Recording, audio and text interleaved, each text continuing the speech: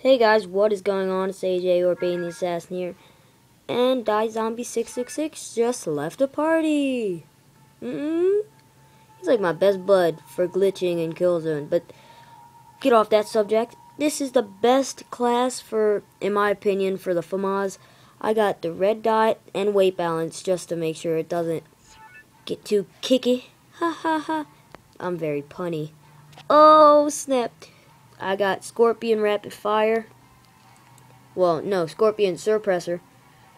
And my perks, I got Sleight of Hand, because I don't like... Oh, I skipped over it. I don't like how slow the FAMAS reloads. I got Fast Hands, because I always love being quick when I switch weapons, just in case I'm in trouble. Dead Silent, so people can't hear me. Kill Streaks, Care Package, like normal. Sentry Gun, and then I threw in an Advanced Spy Plane, just for giggles. And it always works. I always do good with this class. Most of the time I never lose with it. And most people won't believe me, but I never lose with it. Yeah.